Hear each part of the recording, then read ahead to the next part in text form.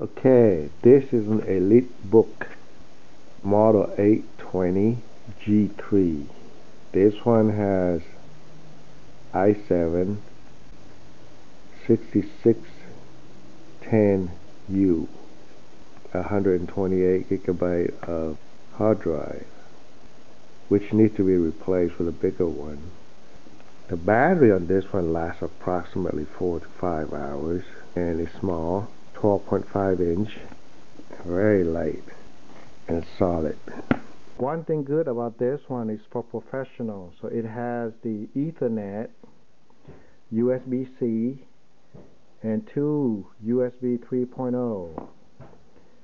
And this one has a display port instead of HDMI for some reason. But it's actually a very good laptop for Hackintoshing. So let's get started. And you need a 16 gig so that you can have the bootloader and the Mac OS Catalina 15.5, the latest one, installing it. And you also need an external USB. This one I got is like $40 or something, 45 bucks, 250 gig. You must test it on the external hard drive, USB hard drive, before you install it into the internal hard drive. If you don't have these two, don't bother to Hackintosh. Okay, so before we do anything, we need to find out what's inside our computer. So this is a laptop Elite 820 G3. So we're gonna go to this PC, right click, we go to property. So we go to device manager. So what's the most important thing? The first thing we want is to look at is display adapter. So this graphic 520. So we can look at it, property, go to detail, and hardware ID. So this one right here is 1916. So the version is 03, but we care about 1916. Okay, so take a screenshot of this one. So the next one we want is to find out what trackpad we use. So this one Synaptics SM Bus touchpad.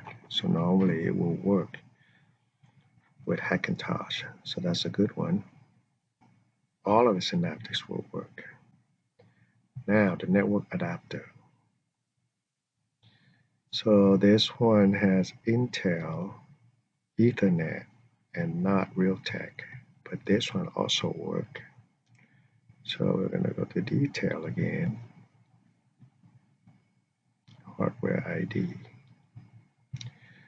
So 156F. So we're gonna capture this one. So this one right here, we can use the mousy.kex.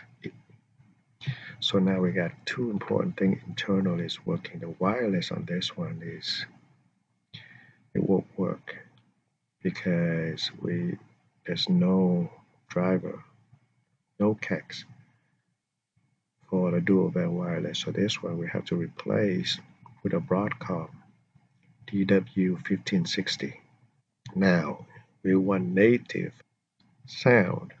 So it's not the Intel audio, it's the connection one. Or most of them they use the Realtek, but this one happened to have connection.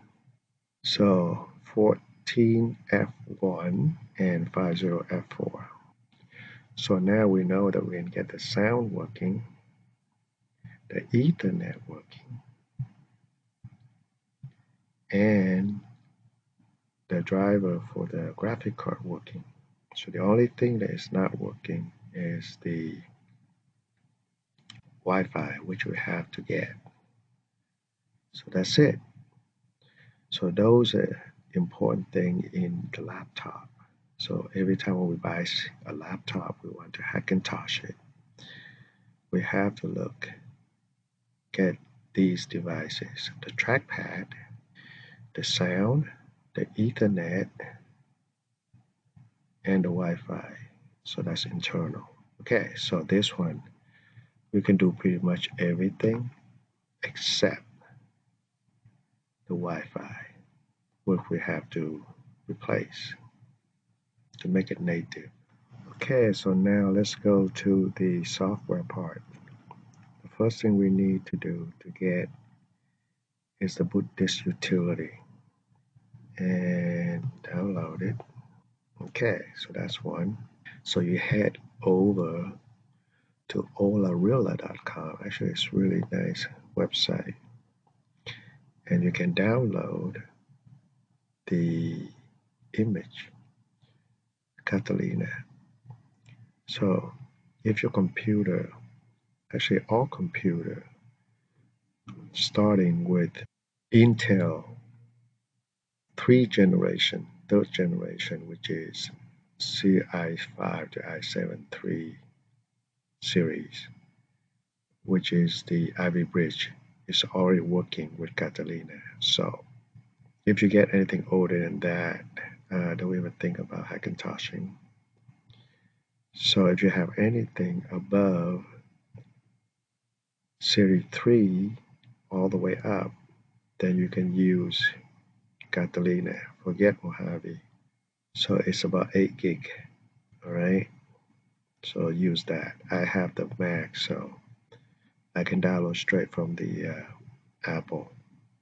So if you get all of this stuff from here, I think it would be nice to donate because it helps you to do the Hackintosh. All right, it's just good karma.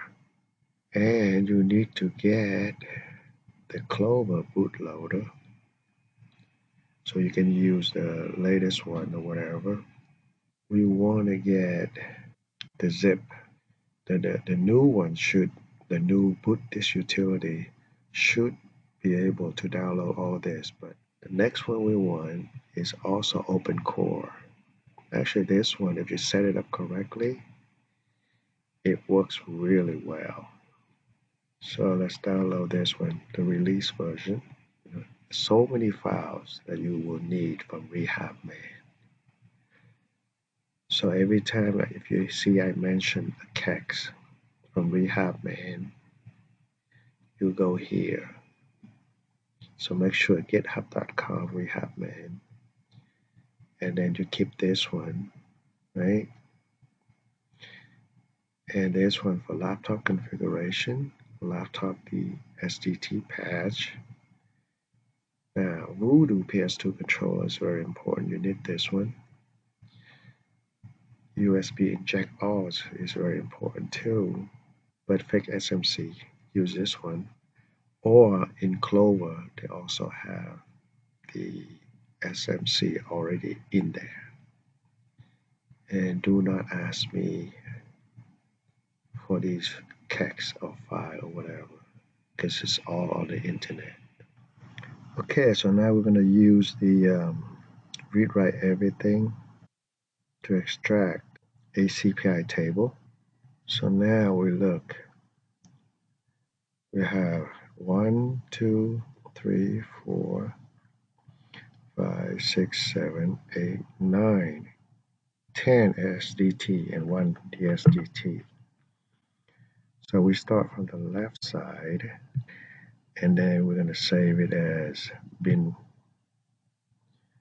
So what we're going to do is going to put on the desktop, new folder,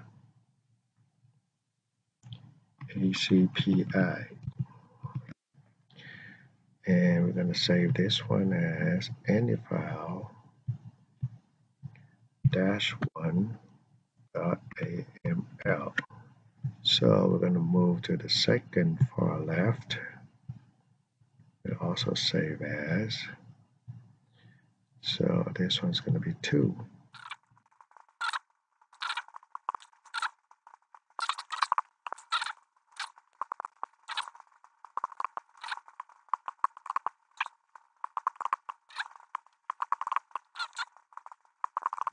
And the last one is the DSDT.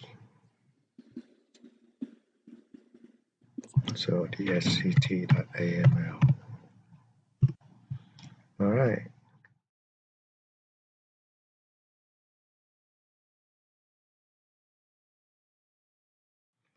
Okay, so we downloaded the 15.5. Now we need to use 7-zip. So we extract to raw.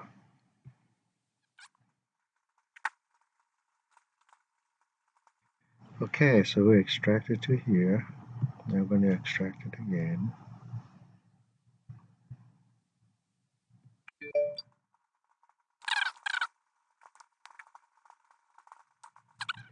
So this is the one we're going to use to restore, to make a bootable installer. So we'll go to download, put this utility folder that we had it before. So we're going to execute it. Now, the first thing we want to do, so I use the 2.0. So we're going to execute it. So boot this utility, see it right away. First we go to Option, Configuration, and we want this one to be 5 gig because we don't use all of the 16 gig, so this is the best one. What we're gonna do is that check.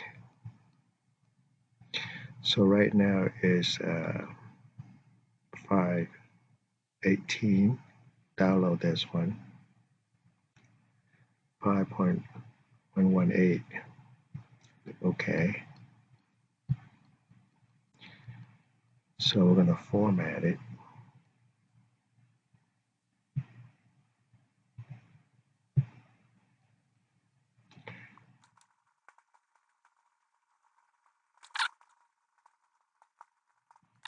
Okay, so it's all done.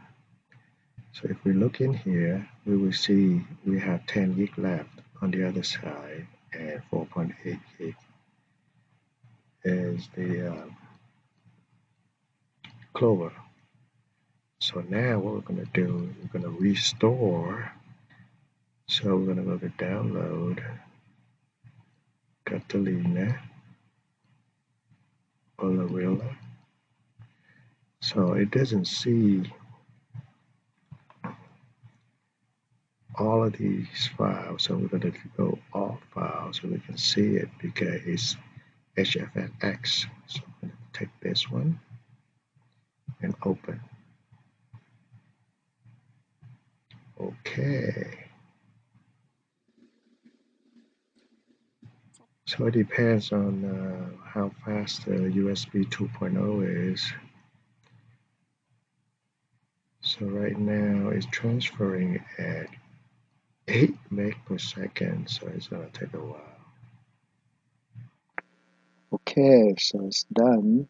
Now we have this over here for the Catalina 15.5, and this one is for Clover. So right now it's Clover, you have EFI, and you have Clover in there. We want to put open core in there too. So let's go to, we're gonna extract open core that we downloaded.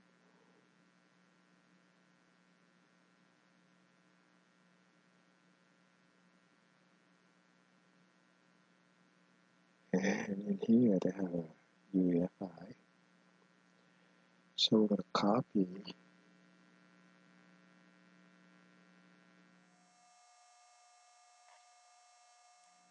the boot, copy, and we're gonna put in the boot here also. This is EFI 5118. And we're gonna paste it in here. So this is open core, and this is the Clover.